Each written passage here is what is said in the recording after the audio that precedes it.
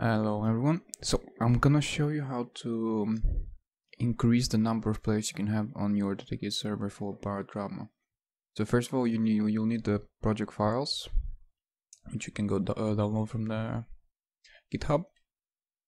And once you have them, you extract them and you will have this files, not exactly like mine, but you need to compile some of the files so it works. But I'm not gonna show you how to do that. You'll have to check from Google, or maybe if people need this, if a lot of people asking, I will make a video for that. So once you have the files, you just click here Windows Server for the dedicated over here Barotrauma-servers, and you basically have something like this, Visual Studio 2019. And basically, if you click here Windows Server, and if it shows you an error, it means you haven't compiled correctly. It shouldn't show you any errors. Okay, so you run the Visual Studio for the server, not for the client. Okay, so if you click here in Solution, and we go to Shared Sources, go to where it goes, Shared Sources, Networking, and NetConfig.cs. So over here you have the public variable MaxPlayers. It should say 16 for you, but you can change it to whatever number you want. So this is basically the total number of available players you can host. You can put wherever you want and just save. And you also need to change inside server config. Where's that? There we go, serversettings.xml. Once you open this, you can also change how many players you want to have on your server. Where do we have that? Players, max players, there we go. So I put 128 here and there. That's it. And if you both save all these files, and you can just run inside the console. You can run a debug and it will, if it's all working, it shouldn't give you any pop-ups or any errors. There we go.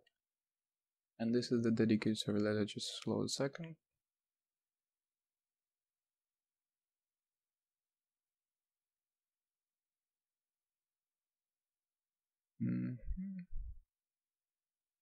There we go. So the server is running. You can now join it. Now I'm not going to show you how to do the port forwarding. That's something I'll separate. Again, if people need this, I'll show you how to do that.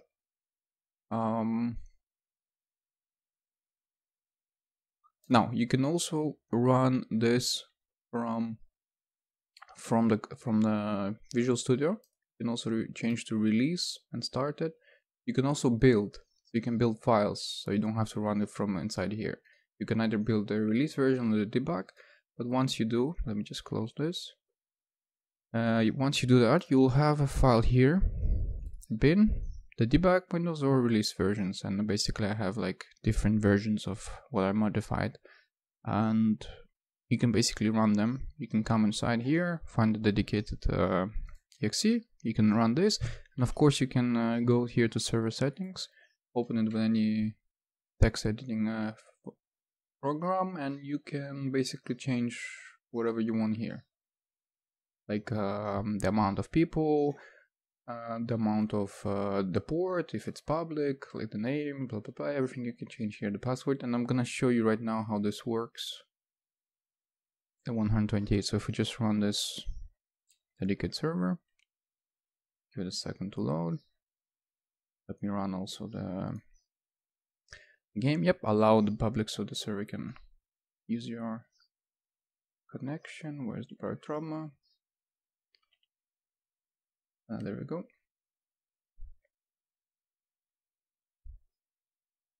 So the server is up and running.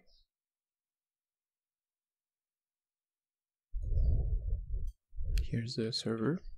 We started, and this is with 128 people. Now, because I have put the same port, I haven't touched the port. I have just port forwarded them. So you'll be able to see, I'll be able to see my server. Here it is, 128 people, and anyone can see it and join it. I cannot join it directly, but I can join, so if you click here, direct join, and you just type your local IP address, you'll be able to join. But anyone can join, it's just you cannot join because you're hosting it. And that's it. Let me join and show you how it works. So this is my local IP.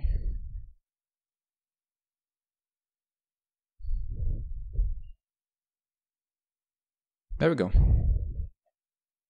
And we can press start. And it's all working.